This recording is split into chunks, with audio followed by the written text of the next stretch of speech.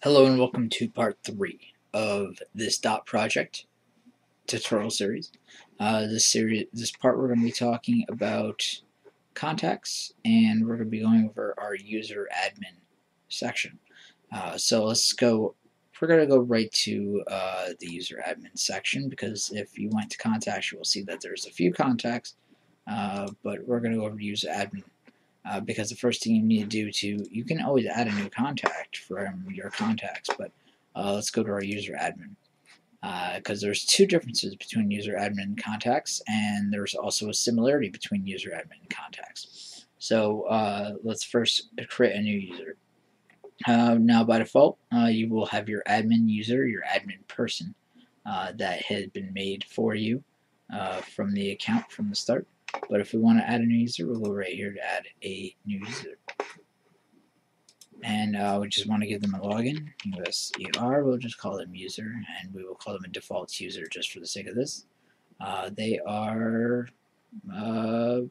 they're we'll leave them as administrator, I suppose. And their password will be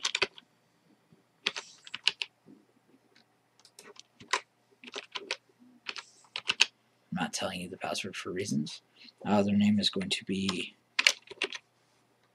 I'm going to call him Bob Ripken. Okay, just as a thing. And the company we made previously was called Fred Pizza. And there is no department. We have not set up any departments yet. That will be in a future video. And we just want to give them, give this person a contact email.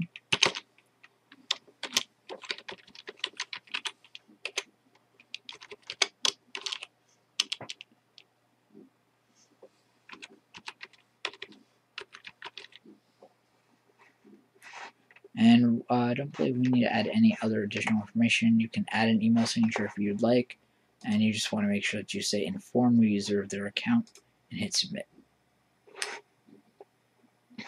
And I do not want to remember this password information. That would just pop up because they use LastPass.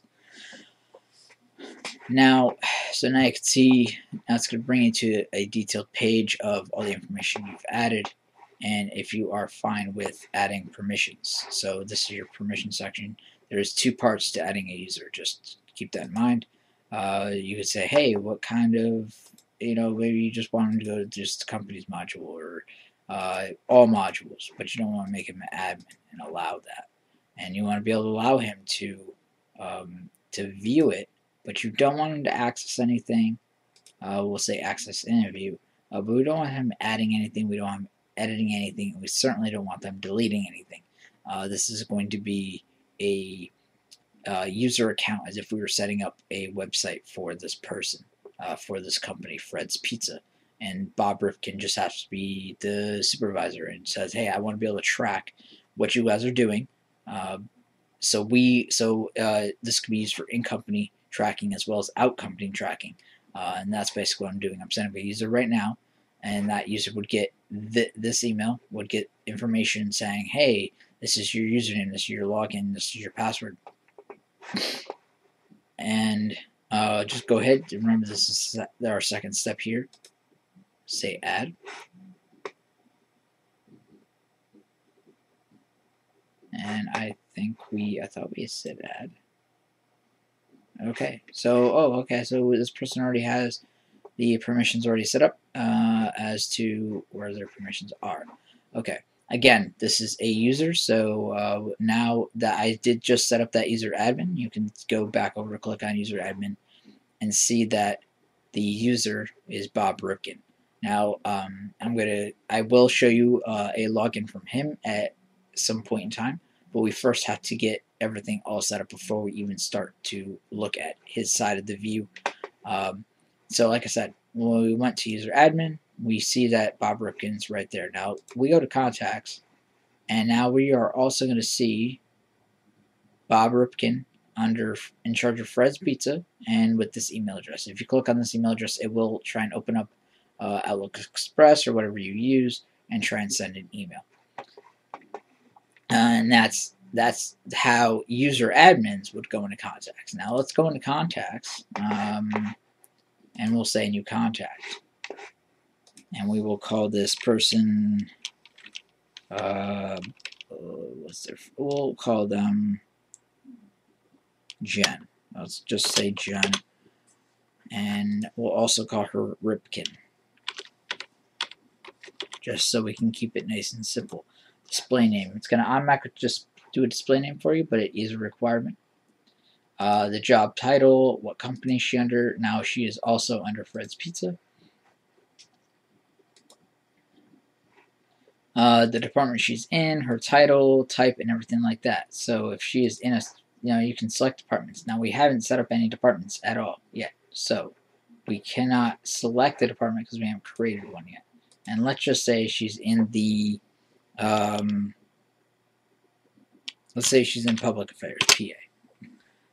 Okay, and her title is whatever, head or this somewhere, whatever. This you're gonna add on all this information. Maybe she's in. You have information about her. Maybe some things have happened, and you want to add some contact notes.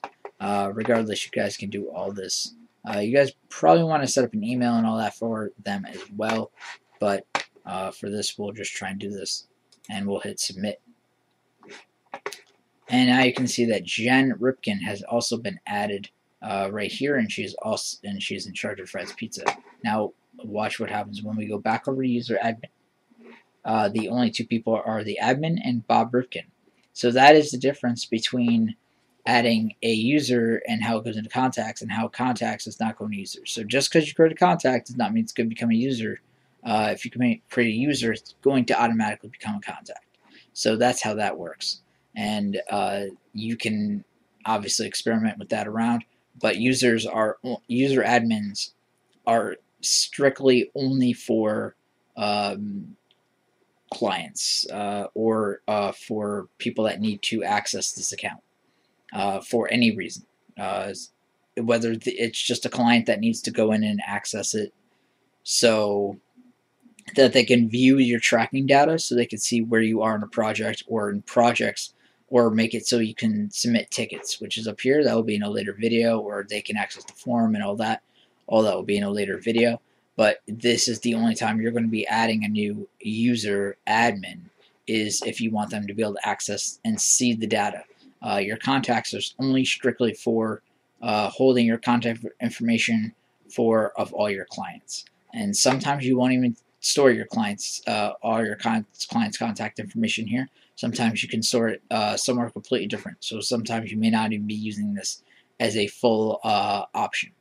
So, but that is how you add contacts, and that's how you add a user admin, and that's how one can affect the other, but the other cannot affect one.